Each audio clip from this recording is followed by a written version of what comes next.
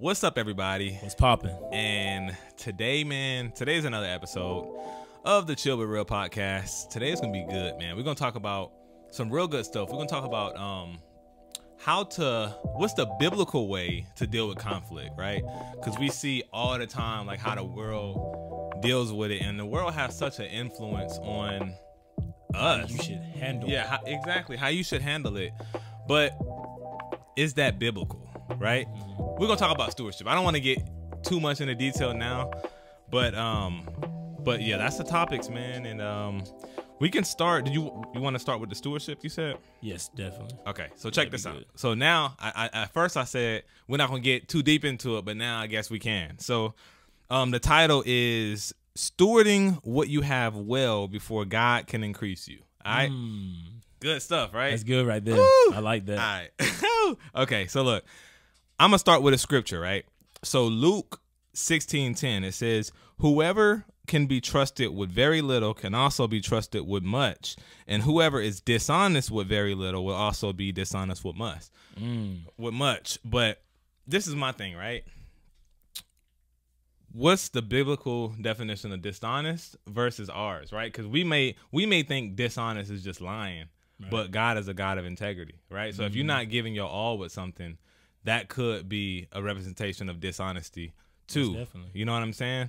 But did you want to open up with that, or you want me to just kind of go in with it?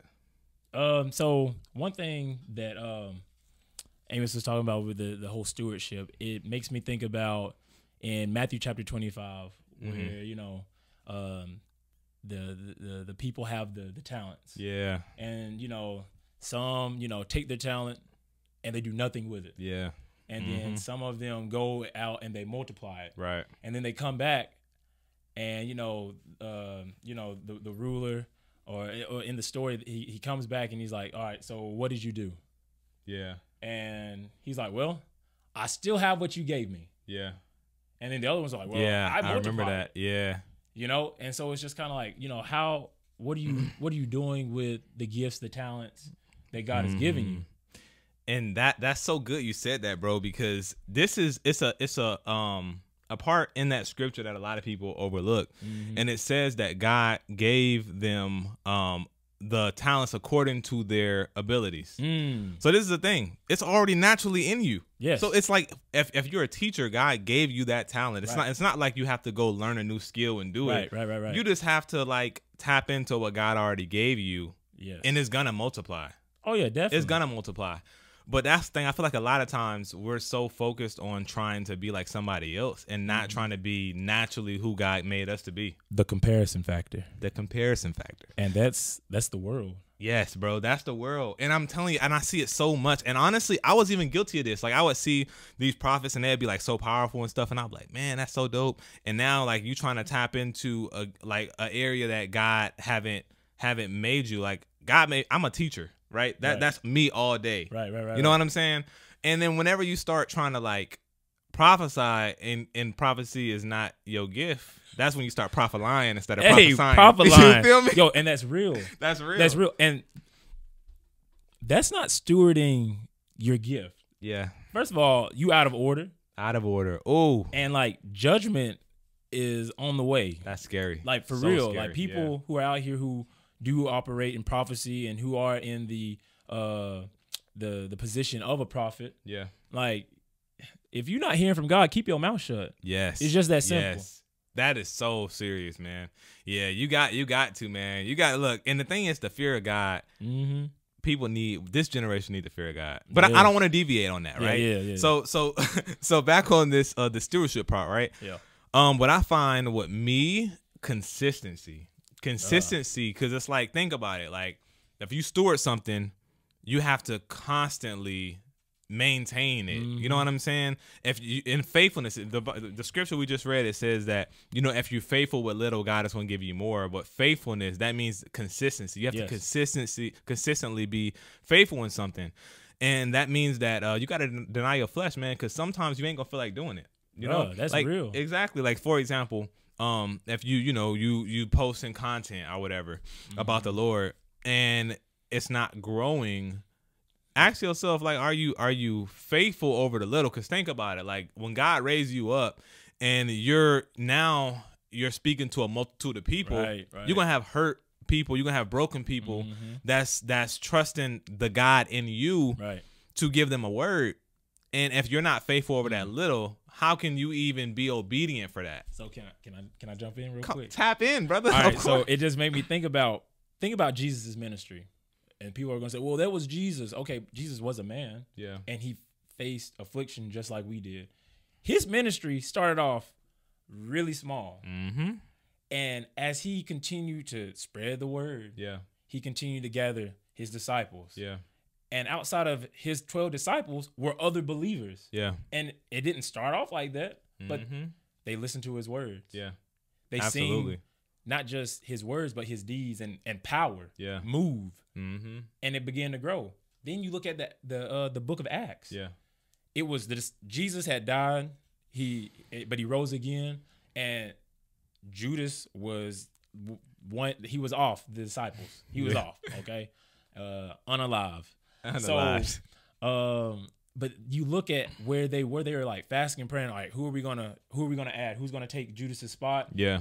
But then, okay, they got somebody, and then as you continue to read in the book of Acts, the early, the early chapters, it said that God continued to add. Mm-hmm. Yes. Not people. Yeah. Oh, that's God good, bro. continued to add. That's good. So that's good. Just like my boy said, like when you're faithful in the few, like God is going to give you a lot more. Absolutely. Because, you know what?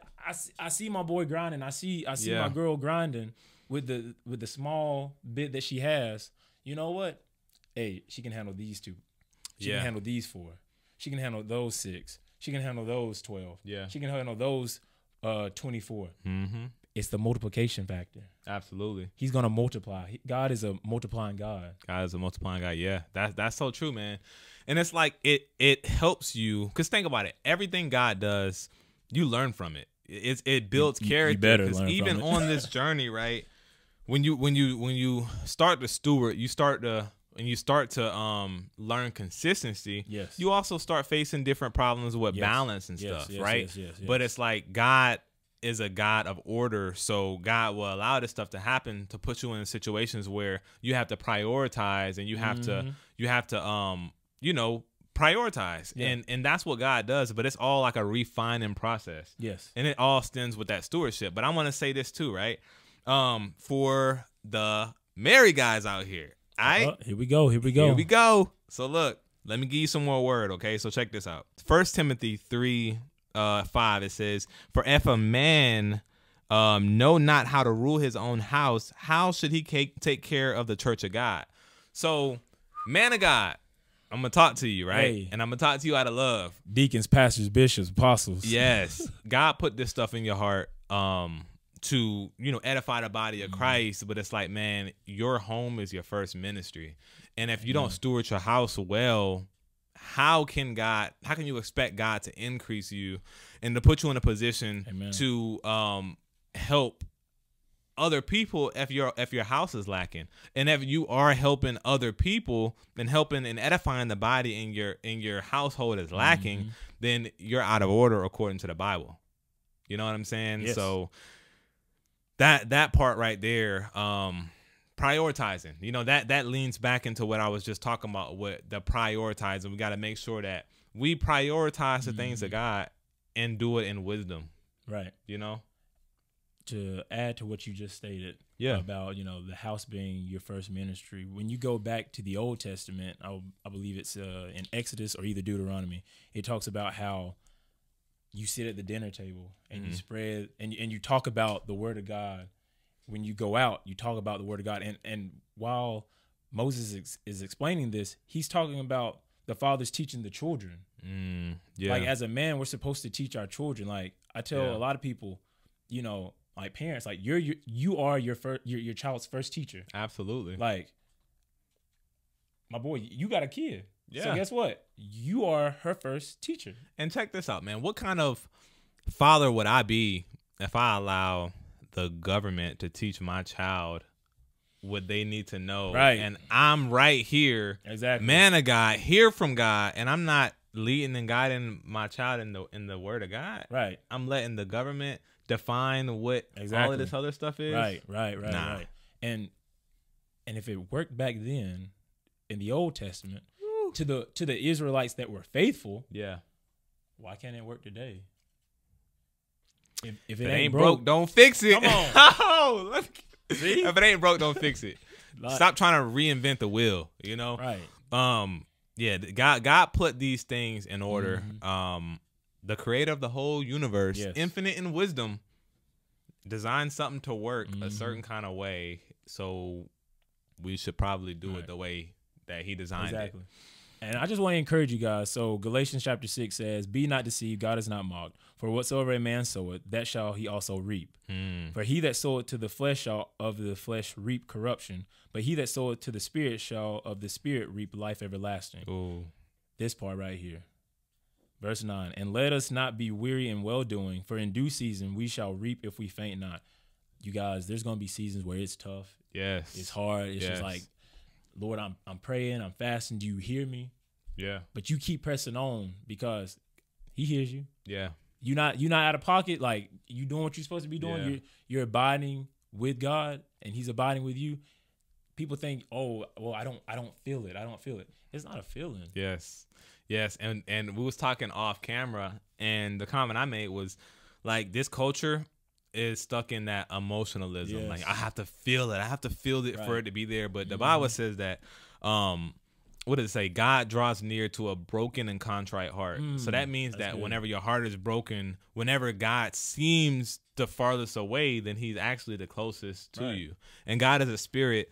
Our carnal mind is so accustomed to seeing things in the natural. And if I don't see it in the natural, it's not there. But that's not the things of the spirit. The things of the spirit is, faith is the substance of things hoped for, the evidence of things not seen. So, Come on now. Like, if I don't see it, that does not define my reality. Right. Because my reality is not confined in this, to this natural realm. world. It's in the spirit world. Exactly. You got to speak things as though they are. Come on now. Saying all that to say, man, God is still there, even if it seems like he's not. Right. You feel me? Look at Job.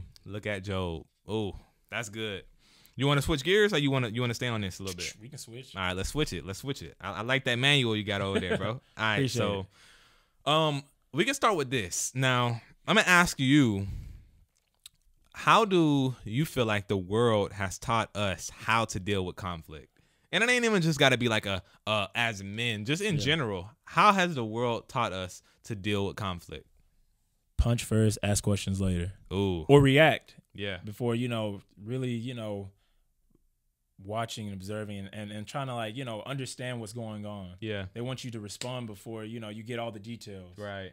And that's something that, I try to teach the people that I work with. Yeah. Like, listen, before you react to something, get the whole story. Get a better understanding. Yeah. Because you don't want to walk into something and it's just like, oh, well, maybe I didn't have to react that way. Absolutely. And this is the thing, man. The world, like, when I tell you, the world has really, and when I say the world, I mean like the ideologies, the customs of this world. It really messed us up as people, bro, because it puts you under curses and not realizing it, right? So, for example, you know how the Bible says, if you don't forgive your neighbor, God can't forgive you. That's what I mean when I say curses, right? Yeah. So, the world teaches us, if somebody upsets you, cut them off. Forget them. They dead to you. Right. And you have people who proclaim Jesus as their Lord and Savior saying this too. Exactly. And that's the thing. So it's like, when I say it puts you under a curse, it's like, now you have unforgiveness towards your brother, and you talking about they dead to you. God can't forgive you because you can't even forgive this person. And that's what the world tell us. They tell us, forget them. You don't need them. Right. But I'm going to tell you the biblical way to deal with conflict, right? So check this out. And this is in Matthew 18:15 through 17, okay? So this is what it says. It says, "Moreover, if your brother sins against you, come on now, go and tell him his fault between you and him alone. But if he hears you, you have gained your brother. If he would not hear you, take with you one or two more, that by the mouth of two or three witnesses every word may be established. And if he refuses to hear them, tell it to the church. But if he refuses to even hear the church, let him be unto you like a heathen and like a tax collector. So notice this. The Bible gives order. It says you speak to your brother alone, right? You don't go blast him on social media. Right. You don't go talk bad behind his back and all of this. You go try to talk to him alone. If he don't hear you, then you bring somebody else, okay? And y'all talk about it as a group. Right. And mind you, so and that part is so important because you need godly counsel around you. Because imagine if you bring a worldly person to try to do this, the worldly person is going to see things from a carnal perspective. So you need somebody of the faith, somebody that sees things from a spiritual standpoint around you. And they go and they like, oh, nah, see, they is right. Like, you know, so-and-so right, so-and-so right. And if they don't hear both of y'all, then you bring it to the church. And then if they don't hear that, then, then you can have that, all right, I'm done with the situation type of mentality. But you got to do it in order. Right. This is the biblical way that we're supposed to deal with conflict. Right. And there's so many, even in the Christian community, I see so many people, they'll say something, like somebody will say something that they don't like, they'll blast them in front of everybody. And it's like, bro, did you talk to this person in private? No. Did you bring somebody up? I didn't think about that. Oh, so you let your flesh out of order. Yeah. And God is an order God. He's not the author of confusion. Yes. He's the author of peace. Yes. Okay. So one thing that you said just made me think. You said about counsel. Blessed is the man that walketh not in the counsel of the ungodly, nor stand in the way of sinners, nor sit in the seat of the scornful. But his delight is in the law of the Lord. Yes. And in his law doeth he meditate day and night. The only way you know how to handle these situations is if you are in the Bible. Yes. Okay. Because God has an answer for everything. Yeah. That's good. You have to literally meditate on his law day and night. Mm-hmm. You have to be praying, and because God will give you revelation. We have the 66 books, yes, but also within these 66 books, he's telling you to pray, to fast. Yeah. And that's where you get even more revelation. Right. If you just read, that's great. That's the start. Yeah. But the more you read, it's like, wait a minute. I didn't catch that first time. Yeah.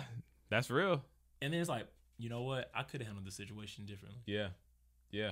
And I'm going to tell you, man, I had unforgiveness towards my brother, right? For a long time. And I it was so bad, bro. I didn't think it was ever going to leave. Yeah. And I accepted it in my heart. I was like, hey, well, you know, I guess we just never going to be cool again. This is before I had my daughter. So I was like, hey, I'm going to have my daughter. I guess that, you know, my kids and his kids, they're going to grow up separate. And then I was like in prayer, bro, and I heard God say, pray, start praying for him every day. And I started to see things shift. And at first, you know how them prideful prayers be. So I was like, yes, God, definitely. I was like, God, please deal with him and this and that. But don't deal with me.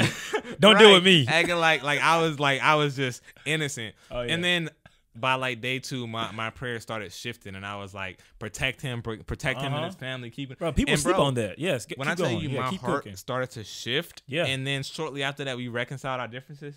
Like, bro, what? And you tell me prayer ain't powerful, bro? Power of prayers, man. Power of prayers. P.O.P. Yes. So that's real powerful. And I like the point which you brought about the wise counsel, right? Because Proverbs 11:14. We hitting y'all with these scriptures this time, man. We Go and look it up. Go and look it up. Yeah. So Proverbs 11:14, it says, where no counsel is, the people fall, but in the multitude of counselors, there is safety. Okay, think about it. In a multitude of counselors, there is safety. Now imagine, it's so important to have the right kind of counsel by you, because would you think there would be safety in a multitude of counselors that think with a worldly mentality? Oh man, it'd be crazy, right? It'd be bad. I'm telling you, gotta have godly counsel around you, man. Total anarchy. Yes, yeah, that's bad business, man. So you said it, bad. That's business. A mouthful, man. But what you think, man? Any follow-up thoughts, man? I agree with everything you said, because that's something that I believe people lack. Yeah, is wise counsel. And you know, the word says, "For my people perish for lack of knowledge." Yeah. If you don't know where to go, hey, ask somebody. Yeah. Okay. Absolutely. Like that's one thing I think about this generation. Not everybody, but some people. well, I don't want people to think that I'm dumb.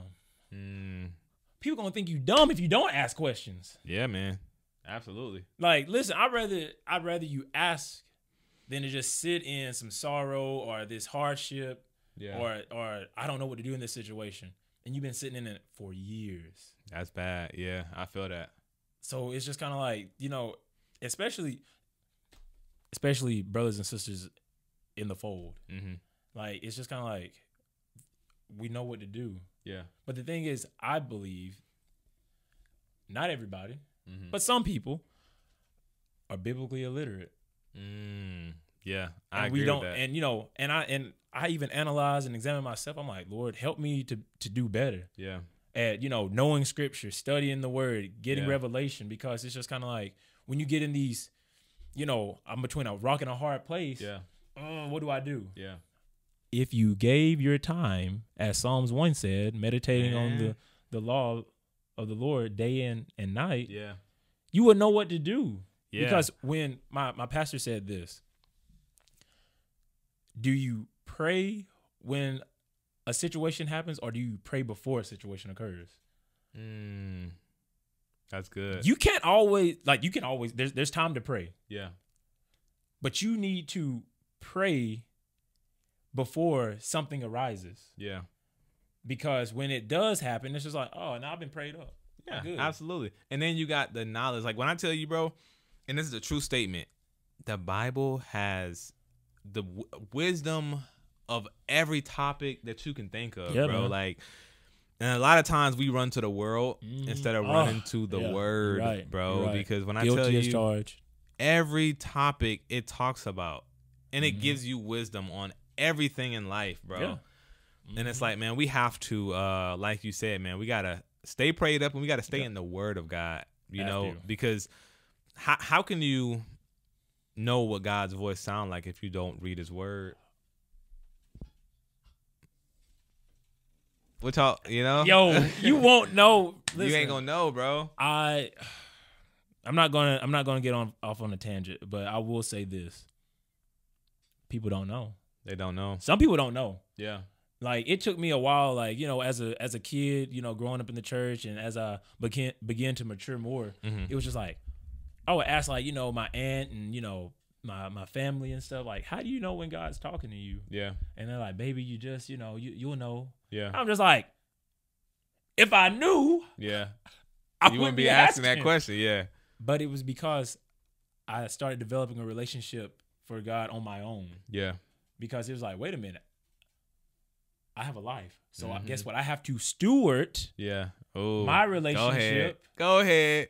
With the Creator. Go ahead. And so the only way you can steward this relationship in the correct way, well, is the Bible. Yeah, absolutely. Absolutely. The Fasting, Bible. Praying, being in worship, you know, separating yourself from the world, because if you look like the world, are you really a Christian? Are you really a believer? Absolutely, man. We're supposed to be drawn out. We're the chosen people. Be of the world, or be in the world, but not of the world. Right. That's the truth. And this is the thing, man. It's a lot of voices, constantly speaking, right? At this very moment. And this is the thing, the devil speaks too. The devil, if he don't speak, you see these school shootings and all of this stuff. These people murdering these kids. It's a spirit. And you go on these interviews whenever they get interrogated, and they say they just heard a voice telling. What voice is telling them to do that? Is it their own voice? Is it God? You know it ain't God. Right. And I know y'all probably asking, you know, well, how do I know when God is speaking? How can I differentiate God from the devil? And the most simplest answer I can give, and I would love to hear your input, is if it brings you closer towards God, it's God. The enemy would never have you to do something to bring you closer to Christ. You know what I'm saying? It just don't make sense. So it's like, if it's like, oh, you hurt that person, maybe you should forgive them. Or, hey, check on your friend and see how they doing. You know, this may be God telling, or, hey, pray for this person. Hey, go help this person. That's a godly thing. It's, if you go to Galatians 5 and you look at the fruits of the Spirit versus the fruits of the flesh, and if these things that you're hearing is things of the fruits of the Spirit, That's godly qualities. That's Exactly. God telling you. But if it's something like, oh, forget them, you don't need them. Don't forgive this person, cut them off. Like, is that really God? Would Jesus tell you to do that?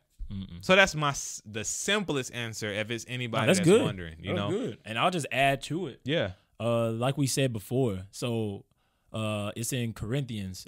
God is not the author of confusion, but of peace unto the churches. Yeah. Like, he's a God of peace. Yeah. So anything that goes against peace is not God. And just because it's good doesn't mean it's God. Like, let's just be real. There's a lot of things in the world that taste good, feel good, but that don't mean it's God. Yeah, absolutely. So it's just, you know, the more you read and you see how God operates, and how he blesses in obedience, then you kind of see like, oh, okay, so if I do what God tells me, and when I see that these prophets or these disciples or these servants did this in the Bible, and it was something good, that was God talking to them. Yeah. And real easy. That's good. Judas betrayed Jesus. Yeah. Like, literally, he went there and he traded him for silver. Yeah. He had to hear a voice. Yeah. His flesh, something about him was not right. Why would you betray somebody who you believed or you followed around, who was supposed to be or you said he was the savior? Exactly. Like, and this joker was going around doing the same thing the other disciples. He was the definition of a follower of Christ. Yeah, bro. he was like a follower of Christ. Like, yes. But go ahead. No, you go. But just because it seemed like he was good doesn't mean he was godly. Yeah.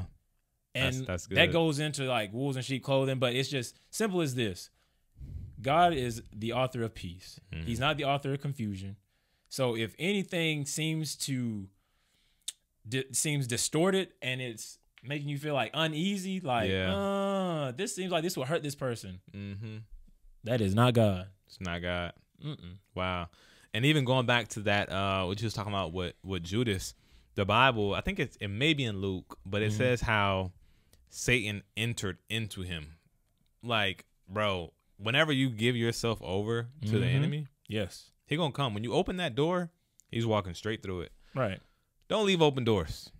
You know, forgive your enemies, man. You have to. And don't look. It's hard sometimes, right? So we ain't over here acting like we're not over here acting like everything is peachy and easy. But the thing is, what I notice, when you stay in the presence of God, when you stay fasting and praying, it's easier to submit to God, and it's easier to do the things of God, right? Because your spirit, man, and your flesh is constantly at war with each other. Constantly. Anytime you can't stop sinning and stuff, you got to evaluate your flesh. You got to ask yourself, why is my flesh so high right now? And maybe I should go on a fast, you know? Maybe because you haven't read your Bible in 2 weeks. Exactly. Maybe. I read the verse of the day. That's not enough. That's not enough. I said what I said. I love you guys. Yeah. Listen, and I'm not saying I'm perfect. Yeah. But man, let me tell you something. When you continue to level up, you read one verse if you want to. Yeah. You will get shook that whole day. But to go back to what my boy said, John 13 verse 27. It's 26. And Jesus answered, he it is to whom I shall give a sop. This is KJV.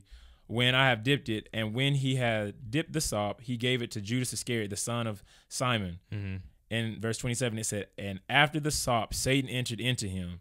Yeah. Then said Jesus unto him, that thou doest, do quickly. Jesus already knew. It had already been given to Jesus that he was going to betray him. And it said Satan entered into him. So Satan entered into him. Oh, so this man had a whole, like, some would say possessed. He had a whole demon. Yeah. He had the enemy operating through him. You want to know what really gets me when reading that? Do you see how Satan just use and abuse people? Like, think about it. That's real. He entered into him to cause Jesus to get crucified. After that, he just left. And then whenever he left, Judas came back to his senses and realized what he did, and he hung himself. Bruh. So check this out. The enemy play a dirty game. So why are we fighting back carnally? If he whenever you fight carnally, you're opening up the door to give him more access in your life. Most definitely. The culture and the world teaches us your defense mechanism is to fight back carnally. But if you do that in the realm of the spirit, it's only giving him more legal access to your life. It's crazy, right? Man, that's wild. That's wild. That's something to think about. Whole armor of God, man. Yes. This is a spiritual battle, you guys. Bruh. Like, it's spiritual. Straight up, like, we don't war after the flesh. We can't. We can't. That's a lose-lose every time. Man. Real talk. Read Ephesians, okay? Read it. Yeah. 1 Corinthians 10:4. Listen, like it's all spiritual. All spiritual, bro. All spiritual. Like we gotta stand. We gotta stand on business. Yeah. And the only way you stand on business is being in that secret place and being on your knees, humble before God. Yeah, man. Yeah. Wow, that's good. That's good, man. Look, it's a good convo when you getting edified from having the convo, right? Man. Amen. Like that's what's up, bro. But yeah, that's that was a mouthful. Yeah. That was, and I feel like I know we can go on and on about this, man. But do you got any final thoughts, man, before we close this guy out? Listen, go back, look at the video, read the scriptures, evaluate, like really, really pray about where you are in your journey with Christ, because there are levels to this thing. Like it is what it is. There are levels. Paul speaks about it. Like, I can only give you milk. I can give you meat. Listen, there's levels to it. It is. And if you want to continue to stay on that milk level, then hey, listen, that's you stewarding your relationship with God. And that's what you have to live with, and you will be, we're all going to stand before God and be judged. We're going to stand. Absolutely. So, milk, meat, which one? So just continue to, strive after God, continue to, push towards, what he's called you to do. Yeah. Yeah. I mean, that's true, man. And even with stewardship, man, like if you, all you have to really do is start and be consistent, God is going to bring you everything you need to do it. You got to remember, like we just read with the parable of the talents. Yeah. It's already in you. Like he gave the talents according to their gifts. So it's already a gift that you have. So ask yourself, like, what is that random thing that God put in your spirit to inspire others and to bring people closer to Christ? Is it movies? Is it you being an artist? Like what is it? And stay consistent, and don't judge your success off of views or likes, because you can't do that. Some of the most anointed people are the people that don't be getting that many views or that many likes, right? And that would only discourage you. You got to be consistent and do a heart check. Make sure your heart is right. And if your heart is right, God is going to increase it in due time. Right. And some of the people aren't even on social media. Yeah. That's real. And I just want to say this one go thing. ahead. So it's 2 Corinthians chapter 10, 3 and 4. I think I told you guys 1 Corinthians. But it just says, for though we walk in the flesh, we do not war after the flesh, like my boy said. For the weapons of our warfare are not carnal, but mighty through God to the pulling down of strongholds. That right there, right? That pump you up, man, because it's just this is how do you combat Satan spiritually? Yeah. And he knows this. He knows it. He knows this. So. And bro, when I tell you, this is my thing, right? And when I say we, I'm talking about God in us. Our voice is so powerful. Why do you think that the culture is trying to suppress it? Why do you think they're trying to stop you from speaking out? Think about it. And it baffles me, bro, because if you've seen somebody jumping off of a bridge right next to you, you're going to use your voice to tell them, hey, bro, don't do that. And you're going to talk reason into them. But that same Snatch voice, him out the fire. Exactly that same voice, man, when it comes to like edifying others and stuff like that, for some reason, we get insecure and we be like, oh, well, they don't want to hear us. Bro, God gave you that voice for a reason. Yeah. And there's power in that voice because it's not tapped to your own strength. It's tapped to the creator of the whole entire universe. The same God. You feel that? You feel that? The same God that spoke the words in the world into existence is that same God that rests and live and abide on the inside of you. That's powerful. That's powerful, and it's so true. Hey. But we forget it. That's why. Why do you think whenever you see deliverance and you see demons getting cast out, come out in whose name? Jesus. You got to think about a kingdom. Whenever you have a stamp and you go inside of a kingdom and you say, "Hey, this is the stamp this is a sign by the king." Everybody in that kingdom must respond to that. In the spiritual realm, when you use the name of Jesus, it's that authority that every wicked spirit is responding to. It's not your own power. It's not your own strength. This is the King of Kings that you serve, and you happen to be a citizen of that kingdom. You feel me?